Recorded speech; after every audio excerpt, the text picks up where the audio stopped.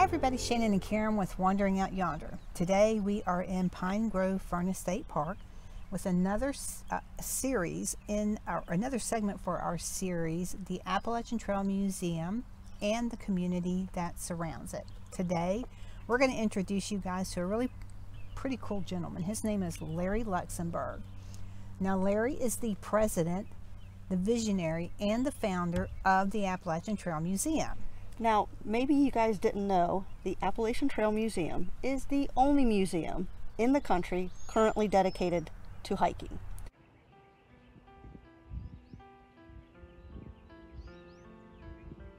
In 1994, Larry released his book. It's called Walking the Appalachian Trail. Really good book. It's a compilation of stories of about 200 hikers, through hikers, people who are deeply connected to the Appalachian Trail. And during the research for his book, the seed was planted for the Appalachian Trail Museum.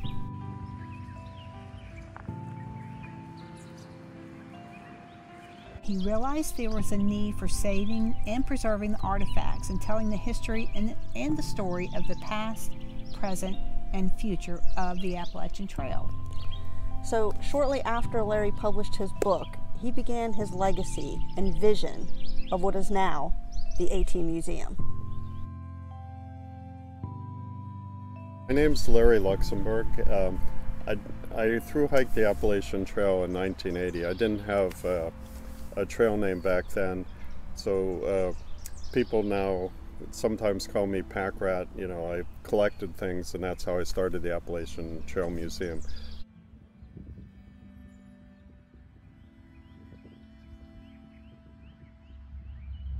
So as promised, today we are going to be talking with Larry Luxemburg. Larry, thanks for coming out today on this beautiful Memorial Day weekend. We appreciate it very much. Well, nice to be here. Nice to be chatting about the AT. All right, now, so as we have said before in previous videos, the Appalachian Trail Museum is set up in 3 sections: the past, the present, and the future. So we're going to kind of touch on that today with you, if you don't mind. Sure. Try to hit all 3 things. Okay. One of the things I want to say to you, that there are so many people who have dedicated their lives, who've had vision, or I call visionary people, Myron, Avery, everybody who's been involved with the Appalachian Trail. And we want you to know, Shannon, I want you to know that we also consider you to be a visionary. Your vision of the Appalachian Trail Museum is why that it's here today, right? Well, thanks. Right. All right. One of the things that we are very curious about is how it began. So sure. So it's quick to tell, but it took a long time. So I thru-hiked the AT in 1980. And I was a newspaper reporter at the time, and I had it in mind, just kind of in the back of my mind, to do a book on the AT. And I didn't get around to doing that till 1993. And I started doing research on the Appalachian Trail. And I was in the archives at ATC headquarters in Harper's Ferry. And it occurred to me that nobody was preserving the artifacts of the AT's past. And there should be a separate group that would be dedicated to that. The ATC has a lot of missions, but their primary mission is protecting the trail and making sure the trail is there, and it could never be their primary focus to preserve the history of the trail. And then in 1998, it was the 50th anniversary of the first thru hike, and we were getting together as many of the pioneer thru hikers as we could. And that was a golden opportunity to seek out those early hikers and see if we could preserve their equipment and their memorabilia and so forth. So at that time, I proposed the idea of an Appalachian Trail Museum. And normally when you propose an idea, you expect people to poo-poo the idea and tell you all the reasons not to do it. But instead, the reverse happened, and everybody I mentioned that idea said, "That's a great idea, and here's what you should do." Mm-hmm. And they would give me a list of assignments, and we started working on those assignments, and gradually the museum took shape. So So we first talked about it in 1998, and we opened up here on National Trails Day, June 5th, 2010. And along the way, we acquired a really talented group of volunteers with all sorts of different skills. And as you touched on before with Myron Avery and Benton Mackay and so many others, it's just amazing how many people have dedicated so much effort and have done so much for the Appalachian Trail. It's really incredible. And I've asked a lot of people why they think that is, and nobody's given me a satisfactory answer. But people like to work together on a project. They make good friends that way, and they want to be involved in a meaningful project that's bigger than themselves. And the AT itself has always been a volunteer project, and now each year about 6,000 people were recorded doing a couple 100,000 hours of volunteer hours for the trail, and we tapped into that for the museum. So it's been our good fortune to have dozens and dozens of volunteers help out with the exhibits, construction, paperwork, accounting, whatever we've needed. Just publicity, design. Skilled volunteers have just shown up at the right moment and done great work for us. Okay, wonderful. So it's kind of back to the community that we keep going to it. That it's not just the blaze; it's the community around it that makes the Appalachian Trail what it is. Yeah, it's a really unusual community. So the Appalachian Trail is basically a volunteer project. You know, there's professionals at the National Park Service and the Appalachian Trail Conservancy and some of the clubs. But at its heart, from the beginning in 1921, it's been volunteers, and it's been a leader nationally in recreation and tapping volunteers. So it was the first unit where the National Park Service actually gave management authority to a volunteer organization. So in 1984, the National Park Service signed a cooperative agreement with the Appalachian Trail Conservancy, delegating management responsibility, including managing the lands of the AT, tracking the borders, making sure nobody was doing timber rustling, as well as managing the footpath and the hikers on the trail. So it's very unusual for a government agency to delegate that kind of responsibility to a nonprofit, and it's really an indication of how powerful and dedicated the Appalachian Trail community is to the trail. And you also have people in communities along the trail, trail angels who love to help out hikers. They take them into their house for a night. They give them a meal as they're hiking by, and it's just all part of this really wonderful Appalachian Trail community. So you have had the fortune of meeting some of the very iconic people who are part of the past history. Who are those people that you were able to meet, or their family members who could kind of connect you to them? Yeah, I came along when the trail was about 60 years old. Mm-hmm.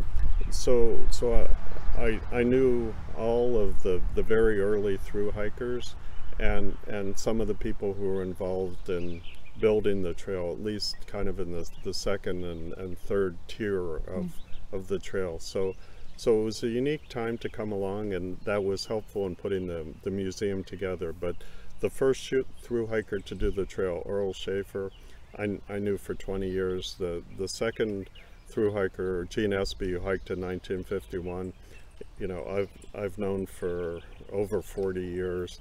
The third thru hiker, Chester Jingalewski, I got to know briefly for 3 or 4 years, but got to know Chester well. So it was a unique time to come along, as well as some of the early trail builders.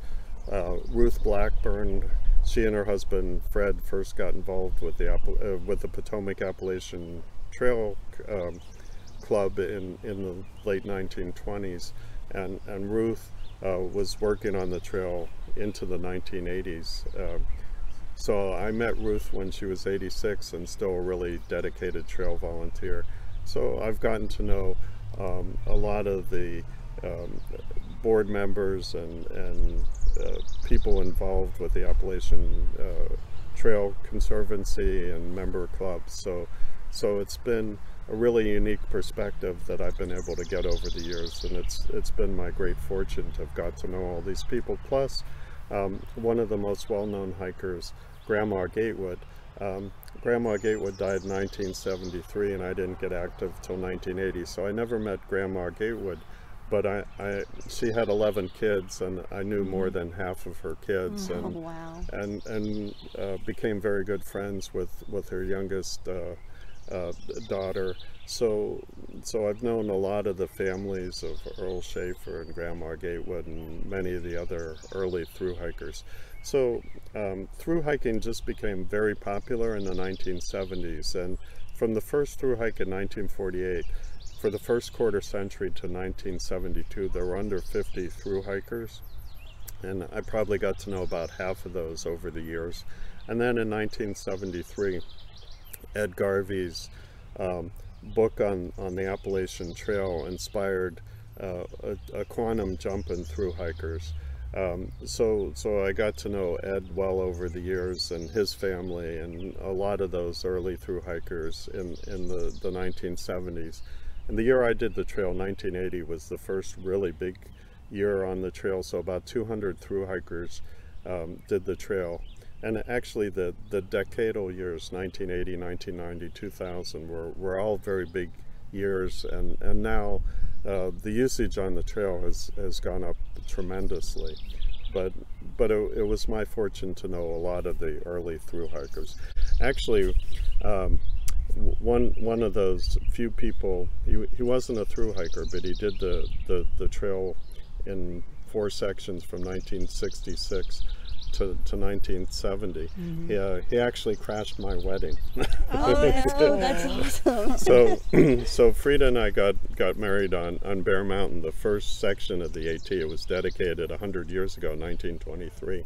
We got married on top of Bear Mountain, right by an AT blaze, and one of my good friends was staying with one of the early thru hikers, so he just brought him along to my wedding. Oh, that's cool. What a cool story for you to have. Yeah. What a memory, right? Yeah. Very cool. How did you convince these people that to just, start being like, yeah, go ahead and take some family heirlooms and take some major parts of history? I mean, how do you go about doing that? It varies how we end up collecting this stuff. So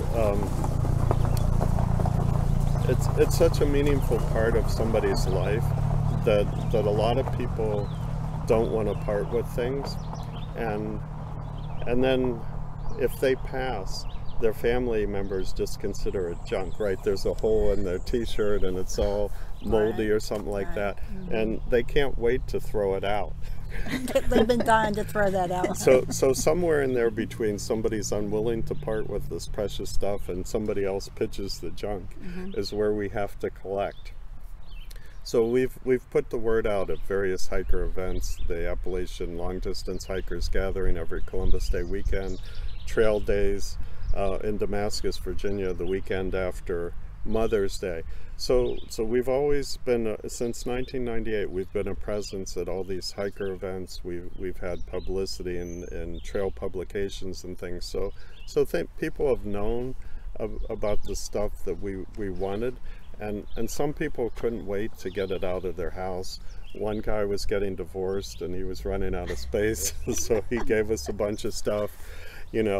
Other people, they wanted a good place where their stuff would be preserved, and they were happy to do that. Other times, it's taken psychology, and it can be very difficult.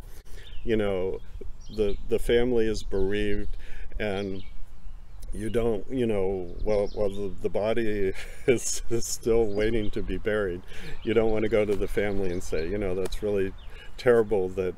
But what are you going to do with the hiking stuff? Yeah. Don't throw out the hiking stuff. I want it. Yeah. I'm so sorry, but. So that can be very difficult, and sometimes we lose stuff. Sometimes Chester Jingalewski, who was the third thru hiker and the first southbound thru hiker, he and Gene Espy met on the trail in 1951. And Chester came from a blue collar factory, a blue collar worker. He worked in the Naugatuck Valley in Connecticut, and his mother wanted him to buckle down and work and not do this hiking stuff. So she threw out his equipment to discourage him from doing any more hikes. So that would have been some of our most precious artifacts. And you know, so those were lost to history. And Chester had one remaining thing. He had a personal letter from Myron Avery, you know, the person who put the trail on the ground in the 20s and 30s and 40s. And he didn't want to part with that original letter from Myron Avery. He gave me a copy of that. But then a few months later, he passed, and that original letter and one or two other things that he still possessed were lost. So it's a balancing act. Ed Garvey stuff, we knew we wanted it. We told the family they wanted us to have it, but I'm a pack rat. They were super pack rats, and they couldn't bear to part with the stuff, and the family members couldn't agree, and so forth. And so we waited 15 years for Ed Garvey stuff. Then I got a call over the weekend, and they said, we're selling the house on Friday. We need you to get the stuff now if you want it. So we got 4 of our volunteers, 2 vans, and they loaded 60 boxes of stuff and brought it back to our storage area in 4 days. Wow. So collections is always an interesting part of the process, and over the years we've amassed a lot of stuff. Well, Earl Shaffer, the first thru hiker, the Smithsonian got interested in Earl Shaffer. So they got the pick of Earl's stuff, and I don't dispute that. You know, the Smithsonian has professional curators and so forth, and very high visibility. But anyway, some stuff the Smithsonian didn't want, so we took that. You know, so I had boxes of Earl Shaffer stuff. And, you know, before we had a proper storage area, I would bring stuff to my house. And one time I was lifting a heavy box from my bedroom closet, a top shelf, and it just seemed unusually heavy to me. And I brought the box down and I looked at it, and among other things, there was Earl Shaffer's hatchet. It had been in my bedroom closet for years. Pretty cool. And I'd forgotten about it. But we do have one original item from each of Earl's 3 thru hikes. Anyway, a lot of the stuff is at the Smithsonian, and we still have a lot of Earl Shaffer stuff. So, you know, we cooperate with other museums and other institutions, and if somebody wants to borrow stuff from us, we're willing to do that too. Okay. So there's a lot behind the collections. Yeah. Do you actively say, I want so-and-so's this, and then try to ever go after it, or do you more so wait for people to come to you with the stuff? So I've always felt that we should be proactive on the collecting.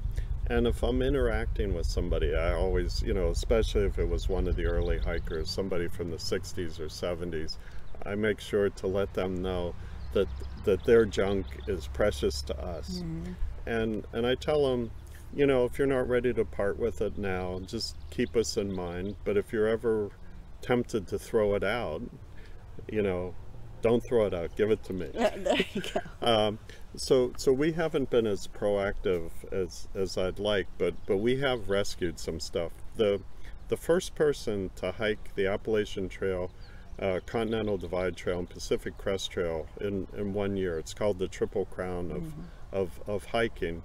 And to do all 3 in 1 year is 8,000 miles of backpacking, 35 miles a day.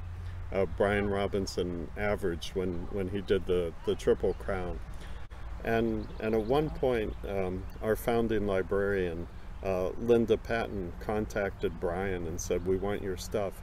And Brian said, you got me at a good time. I was just planning to throw this stuff out. Wow. So instead he sent us a box of stuff, you know, truly historic stuff. By being proactive, you were able to get that stuff. Yeah, okay. but we haven't been as proactive as we'd like. You know, there's a lot of parts to the museum, and you never get everything right. And but yeah, that's something we've thought about all along, and just not done as well as we would have liked. Okay.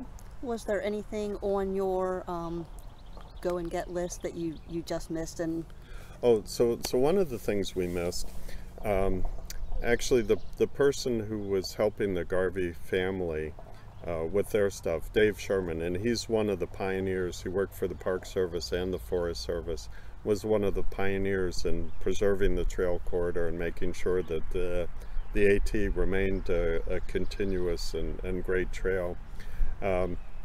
He worked with the Garvey family, and he knew we were trying to preserve stuff for the trail.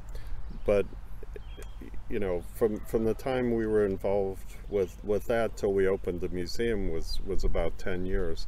And over that time, Dave lost a little faith that we were going to get the museum going, and he downsized his living quarters and had to get rid of his 2,000 book library on the AT. Oh my gosh. And gave away and sold his library. So that was one of the great tragedies of our collection efforts. And Dave is now, you know, a real part of our museum family. He's been active with helping to select people for the Appalachian Trail Hall of Fame and so forth. And despite that loss, we've built a 3,000 book research library for AT books. So we have the biggest collection of AT books, magazines, and so forth of any place in the world. We have a lot of books that don't have a Library of Congress number, so they're not in the Library of Congress.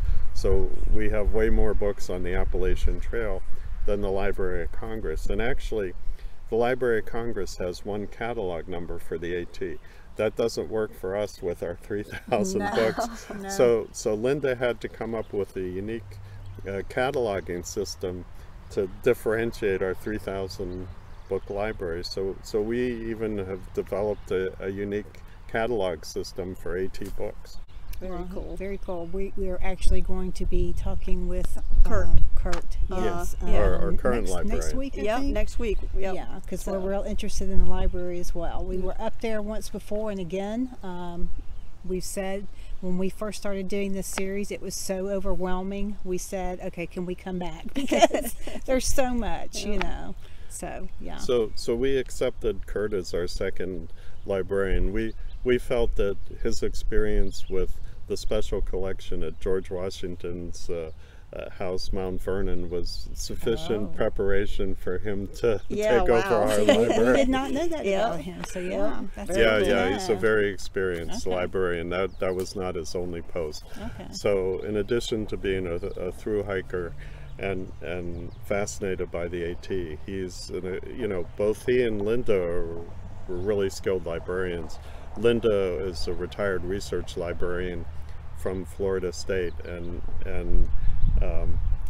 has read at least 600 books on the AT and has probably the most detailed knowledge of the AT literature of anybody, as well as being a really experienced reference librarian. Okay. All right, cool. So those are the quality of people we've attracted that's fantastic. to this humble museum. That's fantastic. And all volunteer. Everybody involved with the AT Museum is a volunteer, except we have a part-time manager, and we run a hostel now. We opened the hostel just in time for the global pandemic.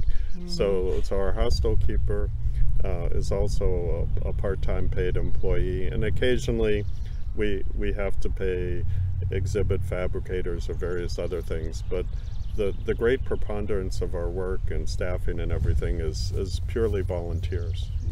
And that's one of the things I can tell you, for me, that is just so overwhelmingly fantastic about this. Is how many people volunteer their time, how devoted that they all are to the Appalachian Trail, the museum, and how much they give, how much knowledge they share to get everything the way that it needs to be. Again, that community. It's the community.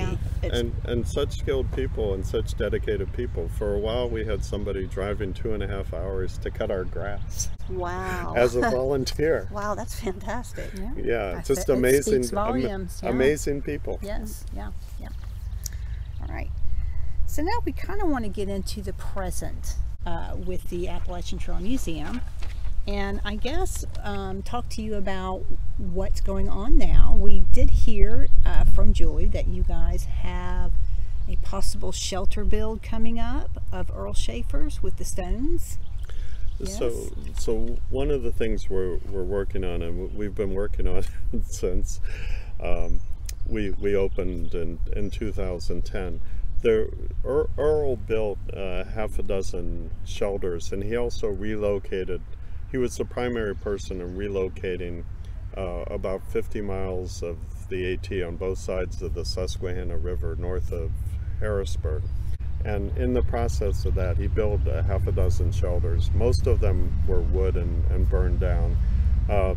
One that was on Peter Mountain, we took apart and brought to the museum, actually even before we were open in 2008. So that's the centerpiece of the museum, and it's been the centerpiece since we opened.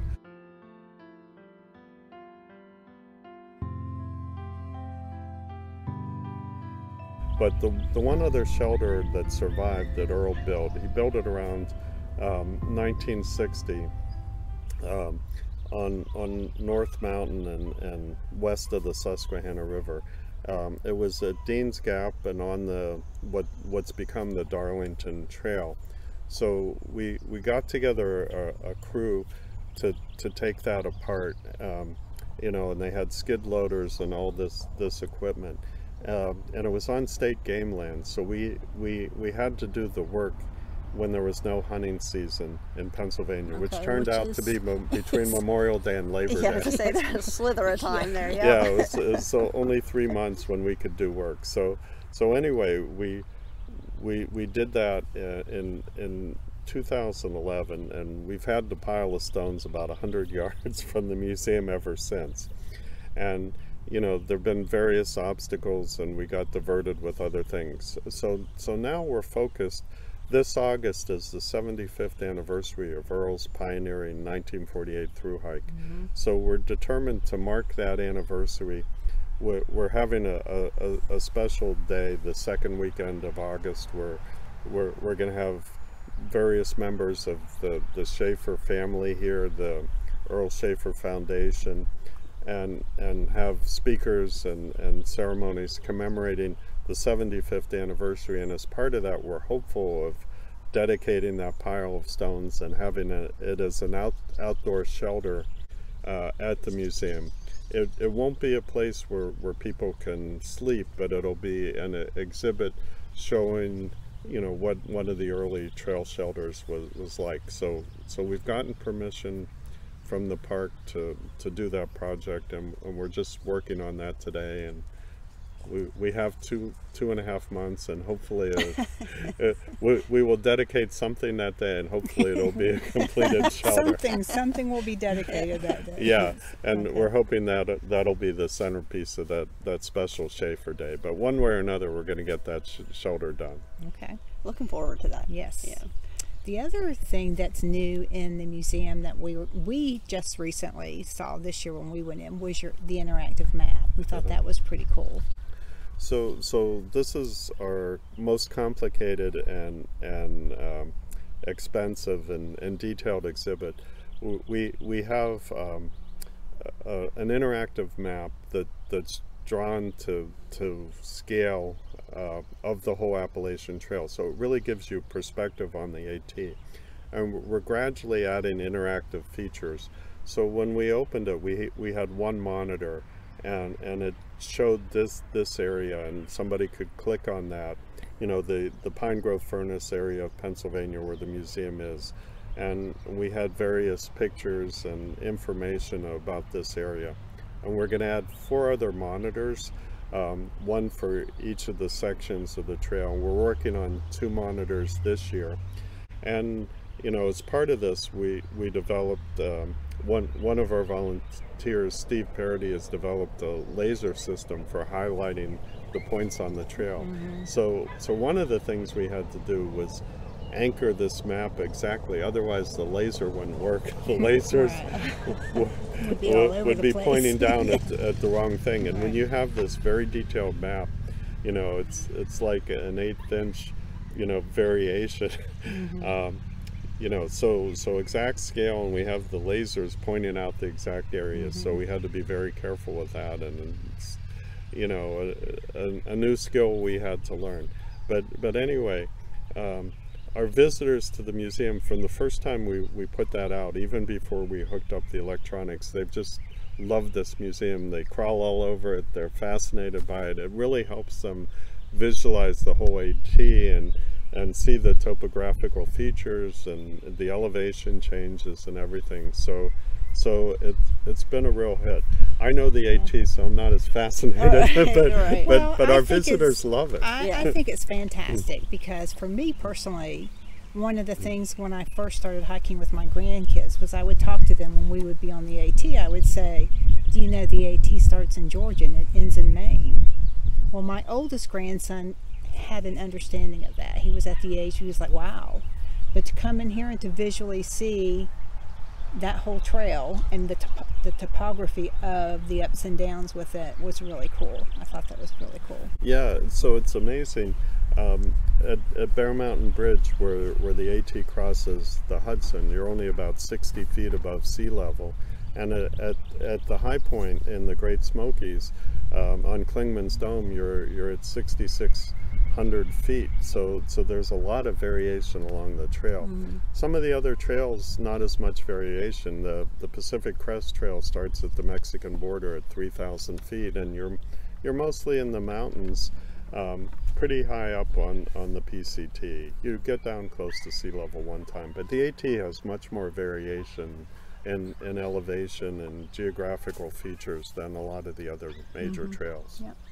This is their interactive map that you can see where you're at on the trail.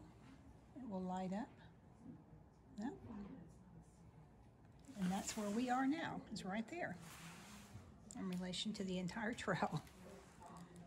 All right, so you guys are going to see a photo of Larry in 1980. In 1980, taken at the Harper's Ferry, the Appalachian Trail Conservancy headquarters. He has a story he's going to share with you about that photo.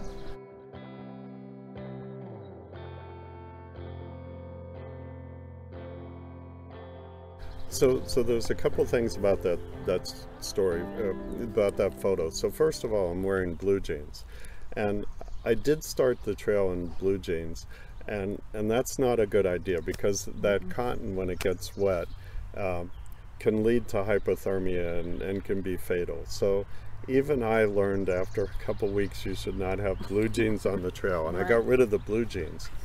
But for the first time after I was on the trail, my parents met me in Harper's Ferry. So, you know, I'd been gone for a couple of months and done 900 miles. And I was still alive, all of which was a surprise to them. And, you know, as a change of clothes while they were visiting with me, they brought me blue jeans. So in that picture, I look like not a thru hiker because I'm wearing blue jeans. But anyway, so that was in 1980. And in 1979, Jean Cashin, who was one of the early employees of the Appalachian Trail Conservancy, had gotten a Polaroid camera for Christmas, and she was thinking what to do with it. So she brought it into her job at ATC and developed this tradition of, as every thru hiker visited Harper's Ferry, she'd take their Polaroid photo. So this was only the second year this took place, and it continues to this day, 44 years later.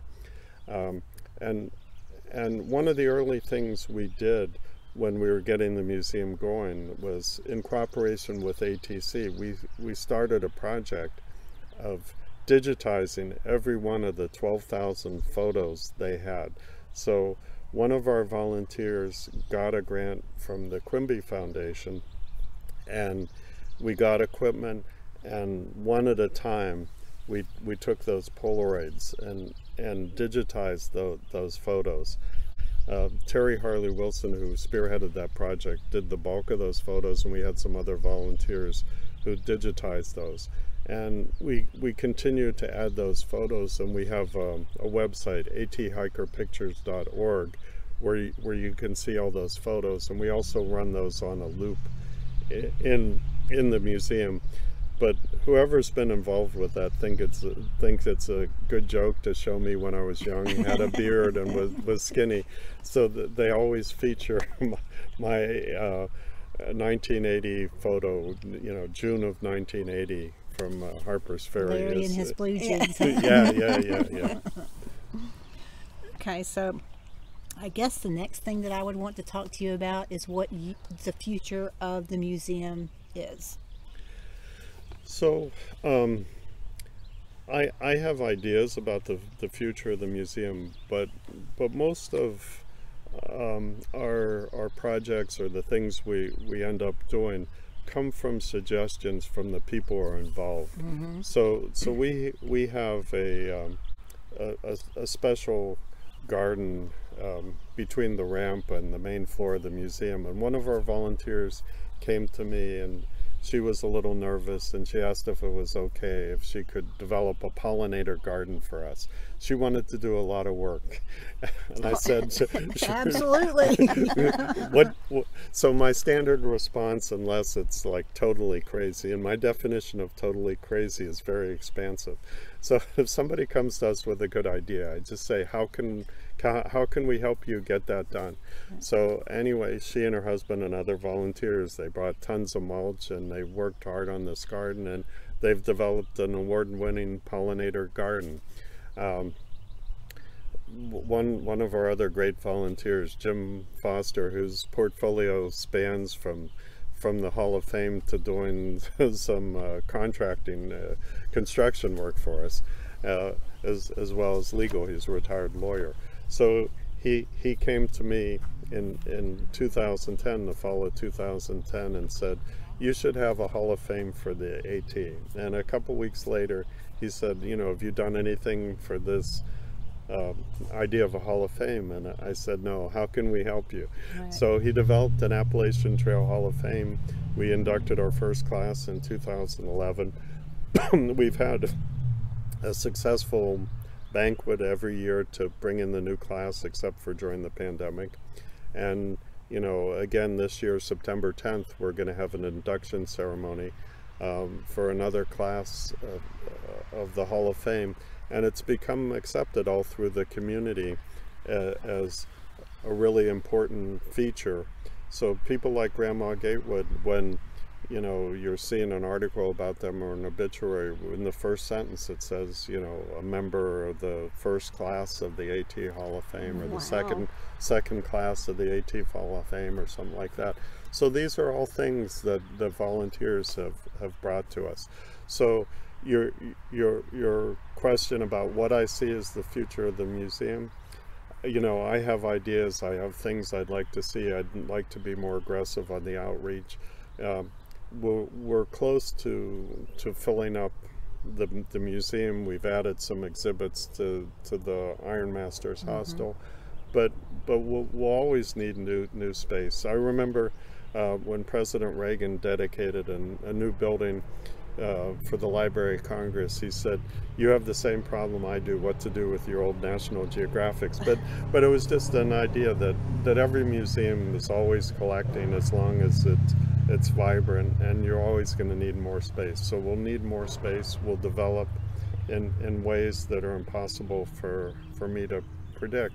But there are lots of things, you know, there's so many stories to tell about the AT Museum, and there are only so many that we can tell in the physical facility here without overwhelming people.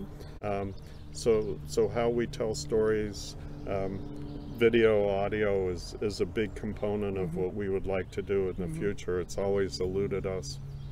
We have a lot of speakers, and we've had some fantastic talks here that haven't been recorded, and that's a shame, but going forward we want to learn from those mistakes. So that's an area we would like to emphasize. And one of my immediate goals for the past 12 years has been to have a new dedicated building to the Hall of Fame. I don't know where and when that'll happen, but that's one of my goals. Okay. One of the things that Shannon and I have heard kind of through the grapevine, listening to some of the volunteers, we were at a volunteer picnic this past week. They were talking about a warehouse that you have. The storage unit. A storage unit. And I was so intrigued. Yeah. They were talking about all the stuff that you have. Yeah. So we would like to, I mean, can you share any of that cool stuff that's hiding? So 3 of our volunteers during the pandemic. I mean, it was a good pandemic project because you could do it by yourself and not worry about dying. So it's always been difficult for us to keep up with cataloging the stuff, because stuff is always arriving. So anyway, we have a storage unit in Carlisle, and we actually doubled our space there this past fall. We have a unit, and the unit next to us became available, so we jumped on it. We help the Earl Shaffer Foundation. We store stuff for them, but we have all sorts of stuff in storage. We have lots of historic backpacks. We have one from Buzz Caverly, who was a legendary and many decadal park managers of Baxter Park. I mean, he personally knew Percival Baxter, the former governor of Maine, who donated the land for Baxter State Park, and Buzz knew all the early thru hikers and so forth. So we have Buzz's pack and some other things like that. We have a pack from Billy Goat, who got started on the AT hiking in Meriden, Connecticut, eventually did the AT and lots of other trails around the world, but he became more noted for the Pacific Crest Trail. But we have one of Billy Goat's packs. You know, some other historic people, we have some of their packs. One of the things we have is a parachute. So Jumpstart parachuted, and he was a very experienced jumper, and he parachuted to start his thru hike onto Springer Mountain, Georgia. And Springer Mountain is completely forested, and there's no way to parachute on there. But somehow he did it. Somehow he did. Now, unfortunately, the parachute we have is not the one he used for that jump. He sold that parachute and got another parachute. So the one we have, he did hundreds of jumps, and it's you know, it's not the prime artifact we would have wanted to have, but it was his. But it was his, and we have a parachute.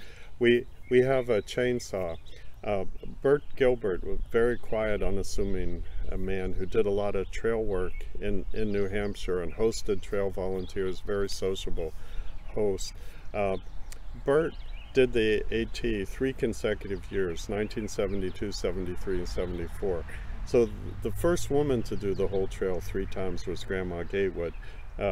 Bert was the first man to do the whole trail 3 times. He didn't realize that till I told him.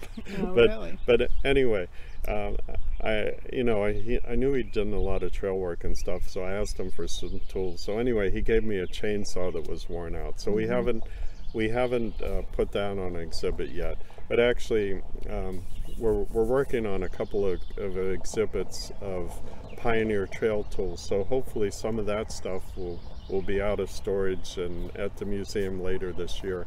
And it's a way of highlighting the work of the volunteers, and you know, the attention always goes to thru hikers, and it's inevitable. It's a fascinating story. It's what the public wants to hear. It's what the trail community wants to hear.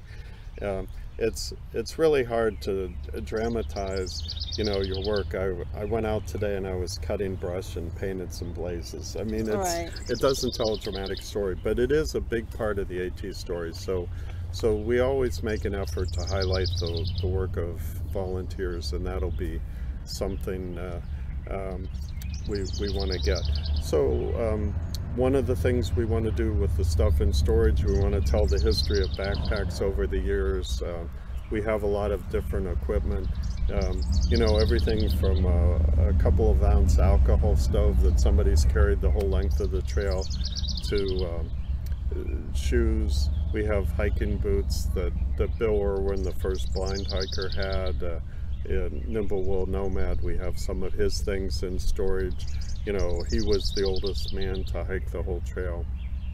And, you know, Billy Goat has hiked over 50,000 miles. They give an award for people who've hiked over 50,000 miles. So we have a lot of equipment and things for people that have backpacked over 50,000 miles. And I can assure you that 50,000 miles of backpacking It's a lot of miles. Is a lot. So a typical thru hiker will do 15 miles a day. So divide that into 50,000, Wow. Yep. and that's a lot of days on the trail. So not only is there so much history just sitting in that building, you've got stories not even told yet in storage right now. So industry statistics, the average museum has on display 2 to 4% of what's in their collection. So something that's in the Smithsonian's collection might be on display once in 100 years, if ever. So the stuff the Smithsonian had of Earl Shaffer, they did a 6-month exhibit. They had Earl's boots from 1948 and some of his other equipment. They had this huge room for kind of his journal, his boots, and a half dozen panels telling the story of Earl's thru hike. And it was a really amazing exhibit. The exhibit before had been one of the 5 original copies of the Gettysburg Address, and then they shifted to Earl Shaffer's boots. So Earl Shaffer stuff may never be exhibited again by the Smithsonian, and it's just you have to pick and choose, and your curator has to decide what story we want to tell now. So is that kind of where you're at in this museum, where you're going to have to go through that change out of your displays to kind of, I guess, get as much out there as you can for people to see something different? Is that? Well, we're always thinking about new stories to tell, and our constraints, because we are largely volunteer oriented. We have a limited capacity from our great exhibit people to tell stories. So we're focused on 3 or 4 stories now, but you have to collect stuff today for a curator to be able to tell a story 50 or 100 years from now.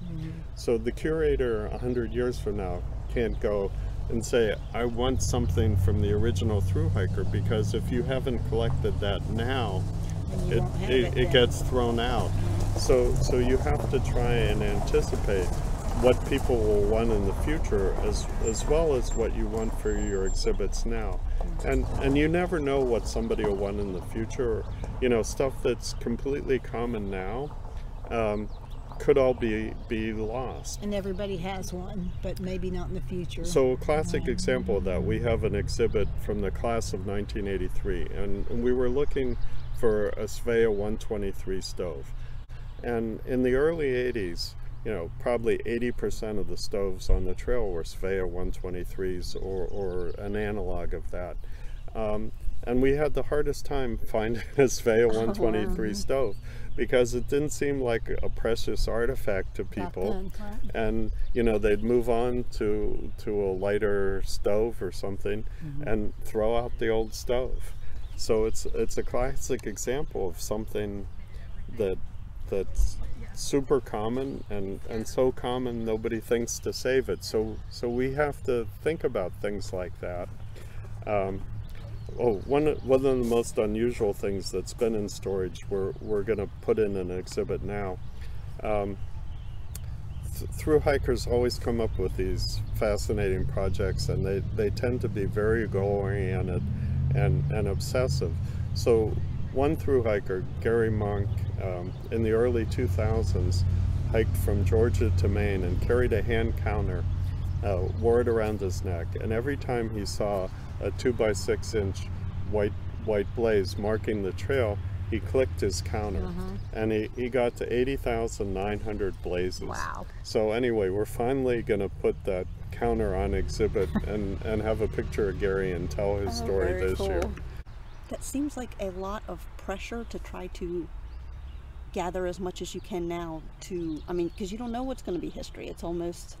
It is pressure, and so you know that conflict I was talking about earlier, stuff can seem very precious to the person who did the trail. The family member, it's just junk clogging up the house. They want to throw it out. Right. And some family members, they appreciate their, what that person did. but many others it's just junk. It's a rusty old stove that doesn't work anymore. My shoes. My tent hasn't been stored well. You know, the fabric is all gathered together, and I'm sure my wife would be happy to toss it. So do you still have all of your original stuff? I have most of my original stuff. One time when I was giving a book talk, I had one of my 2 pairs of boots from my 1980 thru hike, and as I gathered up things in the bookstore, I think I left 1 boot behind. So most of my stuff I still have. Oh, here's a classic example. So Myron Avery and Benton MacKay are the 2 people who were credited with coming up with the idea of the Appalachian Trail and putting the trail on the ground. Myron Avery tragically died early in life. He was 52 years old, died in the early 1950s, and his family, one son lived in Maine, but the other son moved out west, and they were pretty far removed from the AT after 1951-52, and they knew Myron had made an instrumental role in building the trail, but they didn't realize, you know, how many people were hiking the trail, how much credit Myron Avery was given for building the trail. And they also didn't realize that the AT has been consciously emulated around the world. So there's a 1,700-mile trail in New Zealand that was copied on the AT.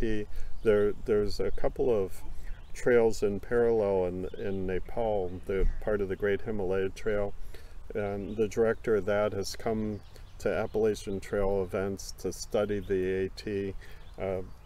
People have gone to Lebanon, war-torn Lebanon, to copy the Appalachian Trail and the Lebanon Mountain Trail. So the AT has been copied around the world, and when they developed the AT, there were no guidebooks, there were no shelters. People didn't really know how to do a long distance trail. So Myron Avery had to develop a lot of the traditions and things to support hikers.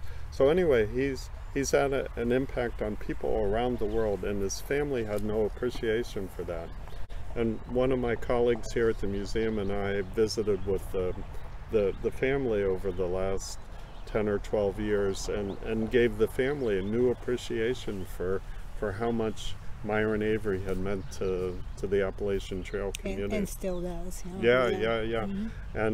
And the family has given us a number of things for our collection, you know, as they realize how important Myron Avery is to us. So we have a folding kayak mounted from the roof in the library, you know, that he used to scout some of the trail in Maine.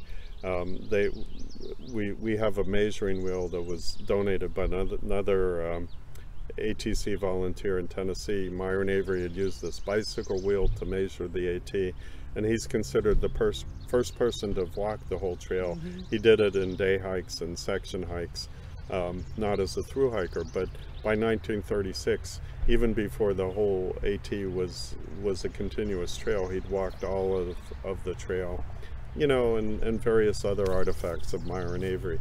So by educating the family and searching out, we've gotten a lot of these precious artifacts that wouldn't have been available otherwise, you know, if we hadn't, you know, educated people about how important these artifacts were. Mm-hmm.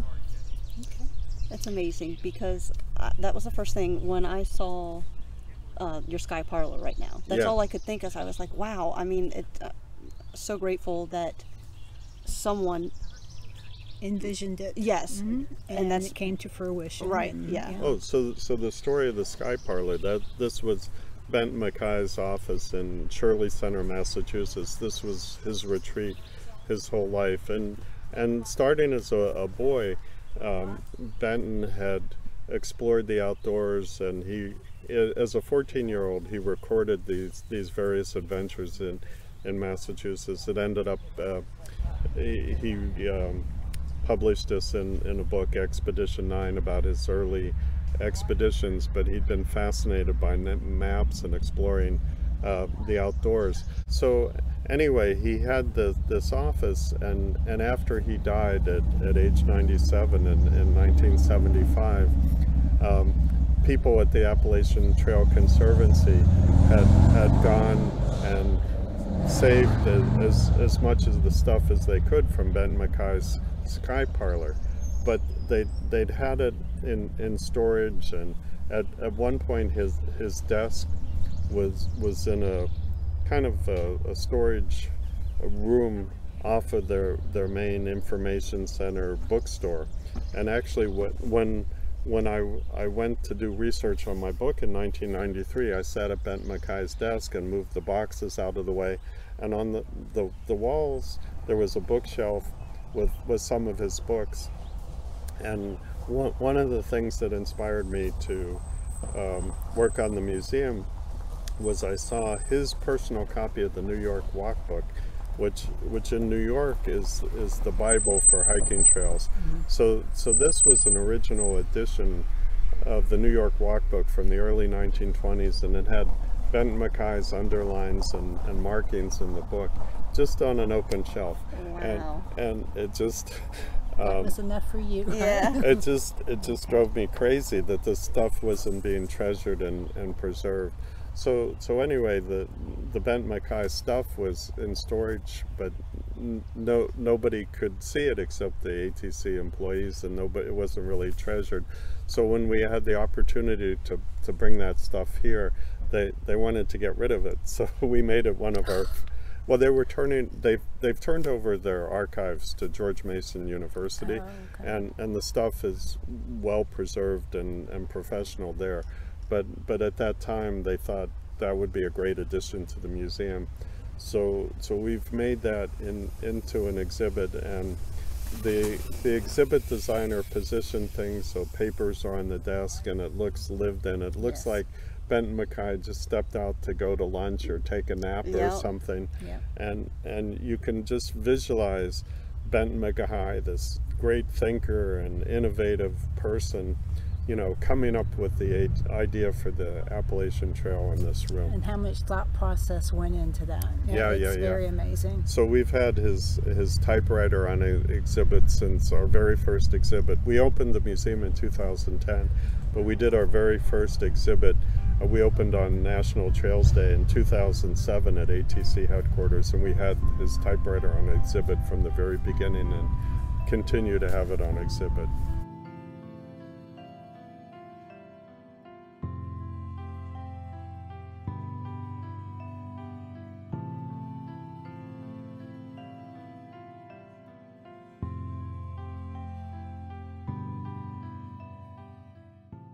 You touched on lightly here and there about the volunteers, and you said something in regards to most people like to hear the stories of the hikers, and that not so much about the volunteers out on the trail painting the blazes and that sort of thing. However, I think the stories of the volunteers are fantastic, just from what I'm learning from the volunteers now.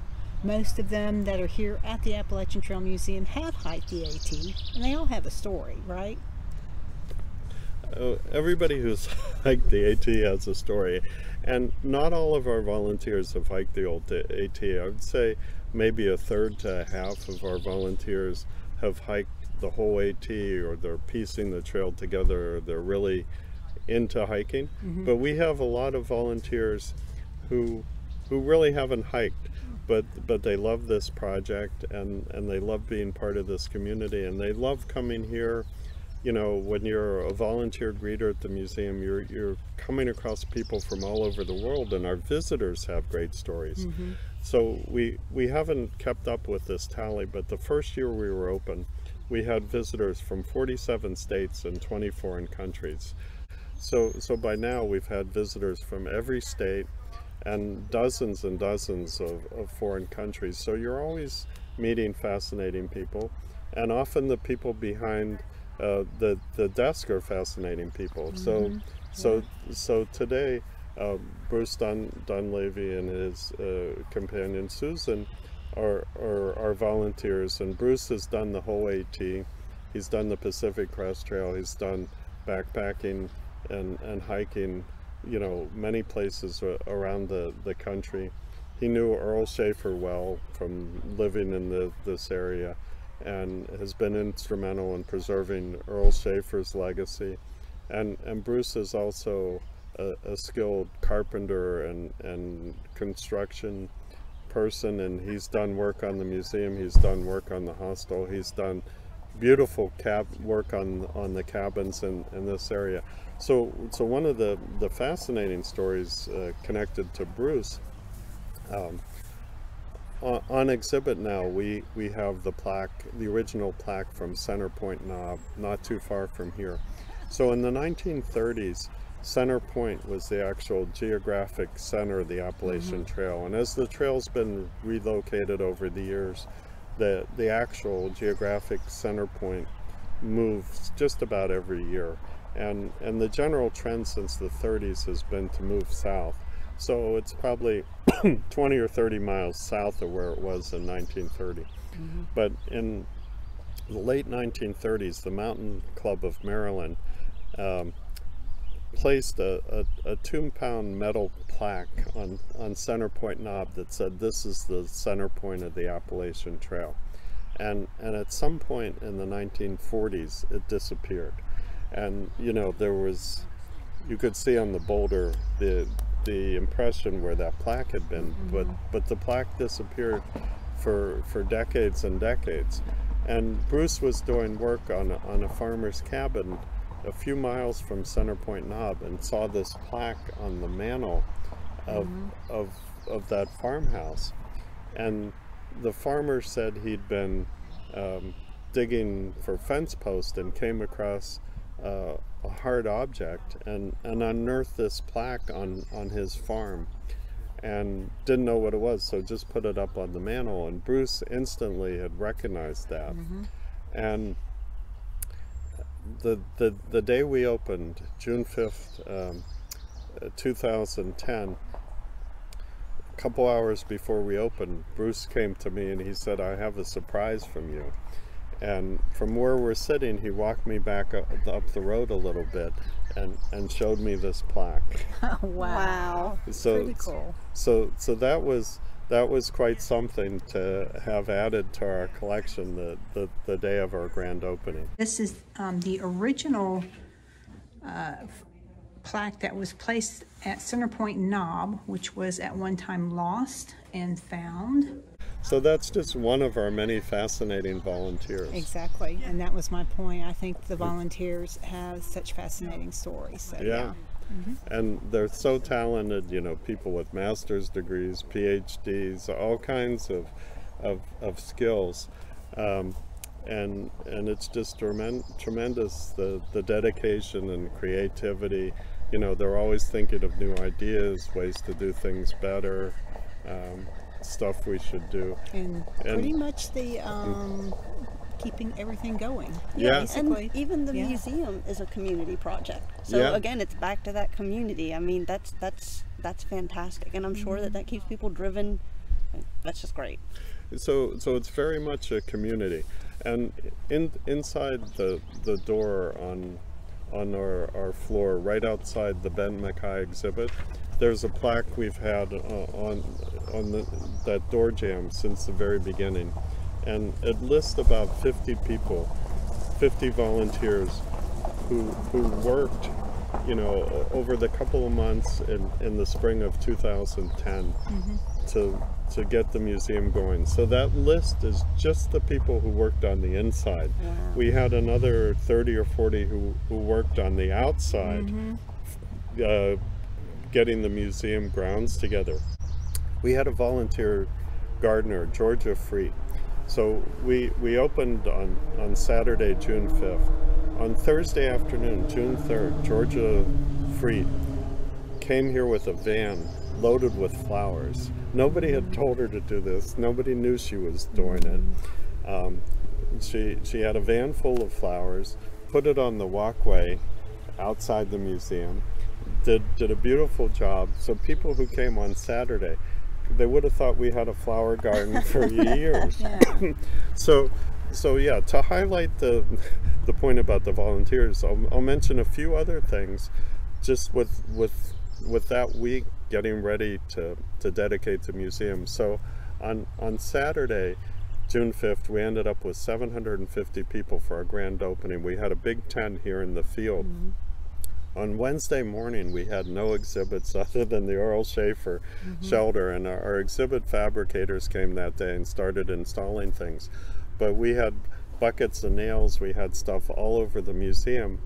And today, outside the museum, we have the original halfway marker. It was an elaborate, almost totem pole that had been up on Pole Steeple Mountain, just north of the museum for 25 years. And when the center point of the trail had shifted south, eventually the Potomac Appalachian Trail Club decided that that should come down. And I started hearing reports that somebody had stolen the halfway marker. And I went finally to a meeting of the local chapter, the Yankee Clippers of the Potomac Appalachian Trail Club, and one of the guys said, you know, we have the halfway marker for you. We were saving it for you. Oh, wow. So other people had noticed it was gone, but they didn't know what was going on. So anyway, we had this big thing. We put it in the basement of the museum temporarily, and we were trying to decide what to do with it as we were getting the museum ready to open. And we were thinking, you know, it would be, when we opened the museum, we were just on one floor. And we were thinking of leaning that against the fireplace, but to do that, we would have had to cut the bottom 2 feet off. And one of the people who was helping us was Naomi Basil, who was a triple crowner, so had done each of the 3 trails 3 times, right? So that's almost 25,000 miles of backpacking, just that. So anyway, he said, you know, it's been outdoors for 25 years. We can probably just prop it up on the porch outdoors and it'll be okay. And it was all dirty and grimy and stuff. So he took a hose, he spent hours washing it, cleaning, we dried it out in the sun, and he propped it against that porch fence. And it was there in time for the grand opening, and it's been there ever since. And it is the symbol now of the museum. We're the halfway place. Right. Very cool. So here's one of our talented volunteers doing like some creative work, but also some menial work.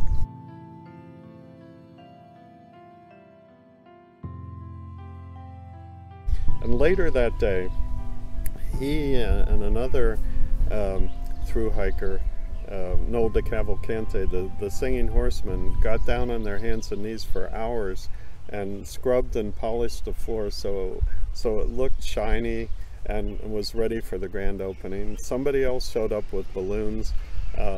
Noel had put together this green banner that said the Appalachian Trail Museum that we still have, and he'd come up with this. He had a pointy piece of wood, and he'd just printed on there AT Museum, and we thought that would last a day. We still have that. Aww. You know, and so we had balloons, we had flowers, we had everything for the grand opening.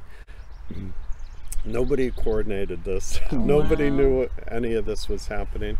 And when the 700 and some people crowded through the museum that day, it looked like they didn't know the difference. They didn't know the difference. It looked great. It looked like it had been planned. It looked like the museum had been, you know, there forever. We actually got our certificate of occupancy 25 hours before we had our grand opening ceremony. So you were chewing your nails a little bit on that, huh? I was totally fried. You know, if you look at pictures now, you can just see how tired I was. Yeah, sure. And that day we had, you know, 750 people in a tent over here. We had the Secretary of the Department of Conservation and Natural Resources for Pennsylvania. We had the chairman of the American Hiking Society. You know, Grandma Gatewood's youngest daughter, Lucy Seeds, here, on and on and on. That had to have been a really cool event. It was a great event, but if we hadn't gotten the certificate of occupancy, none of them could have seen Well, and here's another story. My wife Frida just walked by, and she's lived this museum her whole life. But for 12 years I was working on the museum before we opened. And at some points it must have just seemed to her like this was my imaginary friend. You know. And I'd tell her I was going to a museum meeting, and you know, she had to be a little skeptical. Okay, museum meeting, sure, but you know, every once in a while, like 20 boxes would show up at our house, so she knew something was up. She knew Earl Shaffer's hatchet was in the bedroom closet. But anyway, that morning, the two of us came to the park early, and I gave her a private showing in the museum. We walk in and she said, "It's a museum."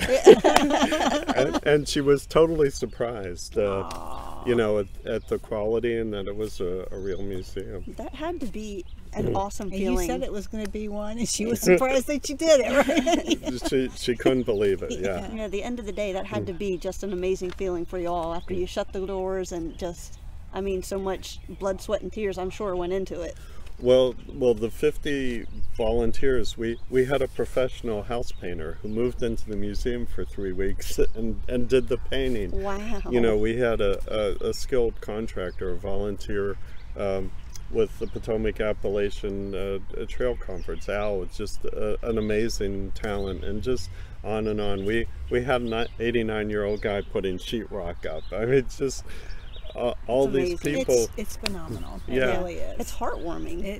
It's and that's, I think, why we're so drawn to it. Right. Oh, here's many another stories. story about a skilled volunteer. So at Trail Days, you know, 2008, we still didn't have a lease, we didn't have a building, and this guy comes up to me at Trail Days and he says, I'm the plumber, you know, if you need any help, I'd be happy to help. I live an hour from the museum. I've done the AT two times. So I wrote on a little scrap of paper his contact information. 2 years later, I call him up and say, we're working on the museum. I need a plumber. He came here and did all our plumbing. That's awesome. Yep. Yeah. That is so awesome. Yeah. I bet you have a million stories like that. Yeah. Well, 2 more. Okay. We're all about it. So when you were getting ready to open the museum, so this is November 2009. So we've gotten the lease signed in June 2009. You know, at that time we didn't have an architect, we didn't have any money, we didn't have any exhibits. And I said, we're going to open April 1st, 2010. And you know, my board said, you know, that's a little ambitious. So I said, okay, we'll open National Trails Day, June 5th, 2010. August, we get the architect as a volunteer. In July, we got a woman to volunteer as a graphic designer. Her specialty, Nancy's specialty was designing flatware and dinnerware. Mm-hmm. And she came up with the pattern for our exhibits and circulation that we still use today. In November, I get an email from a public relations professional, Joe Patterson.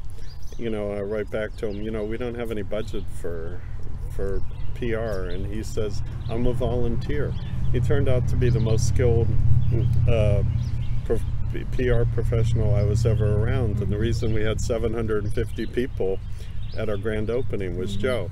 And about the same time, a woman approached me, you know, and she said, you know, I'm a thru hiker, and you know, I've worked with exhibits and stuff at the Museum of Modern Art in Manhattan, you know, one of the great museums in the world. And I wrote back to her and I said, you know, we'd love to have you involved. We don't have any budget. And she said, I'm a volunteer. Awesome. So he did our publicity, she did our exhibits, just amazing volunteers, and we were able to open up with a museum of National Park Service or even Smithsonian quality because of these great volunteers. Yeah.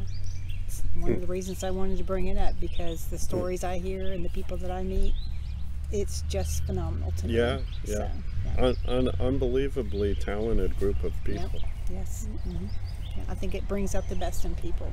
So. Yeah, the AT in general, people, you know, they enjoy the trail, they enjoy helping out each other, and the people in the trail communities enjoy helping out the hikers and, you know, doing the trail work.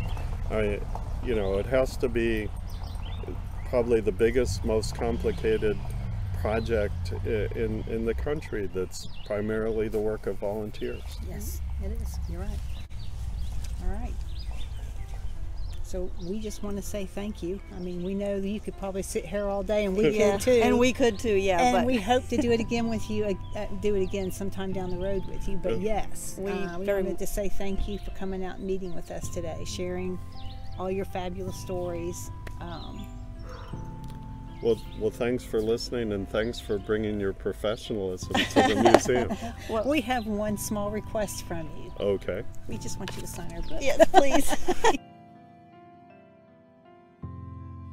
All right, so we're the lucky two people that had our books signed, and we're thrilled about that. Anyhow, we hope that all of you enjoyed listening and learning something from this gentleman. He is like a wealth and a well of knowledge in regards to the Appalachian Trail and the history and artifacts behind it. And just want to say thank you, Larry, for everything that you've done. It's fantastic. Well, thanks for what you're doing and for listening. Oh, we could listen to you for hours. And you guys may in the future get to hear a little bit more. So anyhow, thanks, Larry, and thanks everybody for watching. We'll see you later. Bye.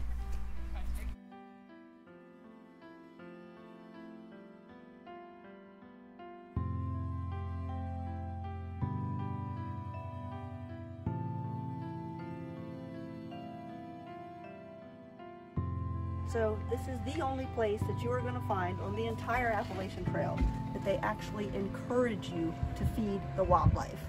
This is the donation box outside of the AT Museum, and we encourage you to feed the bear.